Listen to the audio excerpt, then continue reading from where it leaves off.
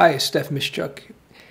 I've been a big advocate of using WordPress for many years now, and I've been also a big advocate of web designers and web programmers, well, independent web programmers, learning how to work with WordPress as well, because so many small businesses use WordPress.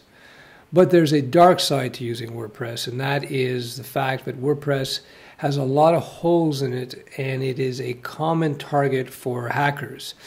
We actually just got hit recently at killersites.com on our blog. We got hit with a hacker who had uploaded some sort of script that basically rewrote our htaccess files.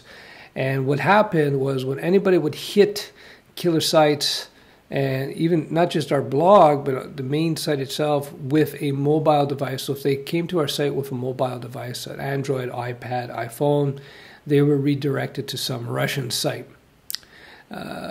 It's been a few days since we've addressed this issue, since we repaired this hack. I think we've gotten it because it seems to be finished now.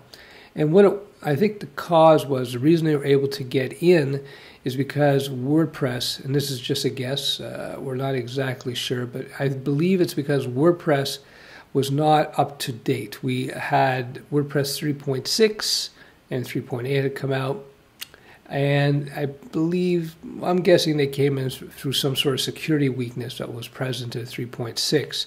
So the lesson to take away from that is update your WordPress often. As soon as they come out with a fix, update it. The good thing, though, now is that WordPress is really easy to update compared to what it was before. Let me show you. So I've logged into the Killer Sites WordPress dashboard, and what you want to do is you want to go to the updates, and you want to make sure your WordPress is up to date. At this time, 3.8 of WordPress is the latest version, and so I don't have to update that. But you can just download it, where you would then manually add it to your server, just in case the reinstall now, the automated download, install doesn't work. That's a great thing about the current versions of WordPress. It's much easier to install. I found for a while now the automatic update and install work fantastically. So in terms of dealing with a hacked WordPress site, one of the things you have to make sure that you do is have first of all, your latest WordPress installed. Make sure that you updated all your plugins, and also be sure to keep your plugins minimal, meaning don't install too many plugins in WordPress unless you need to. And another thing you should do is you should clean up your themes directory. If you go to themes,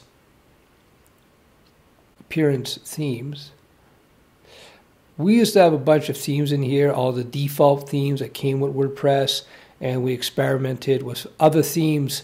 But the best situation actually is just to just keep the one theme that you are working with and get rid of the others, because an improperly written theme can also be the source of the hackers, of your WordPress's vulnerability. So the final question I want to address is that should you be using WordPress for your business site, given how many holes that WordPress tends to have? For me, I think that using a third-party hosting site like a WordPress.com and have a subdomain is probably not the best strategy when it comes to creating a business site. Yes, WordPress installations can be buggy. They can have security holes, but I still think it's worth developing your own website, especially if you're creating a small business. So yes, I would still have a WordPress-based site. You just have to make sure everything is up to date. The other option, if you're just looking to create a business site, you don't have to use WordPress, of course. You can just create static sites or use another CMS like Joomla or Drupal, although those I know they're not as vulnerable to attack because they're just not as popular. That's a big part of it. It's kind of like Windows and Mac.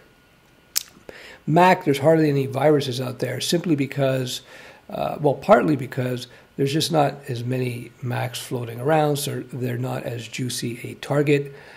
But also with Mac OS, you have a much more, it's a harder nut to crack in terms of security. Not that it's impossible, but it is harder to do than Windows. Anyway, that's it.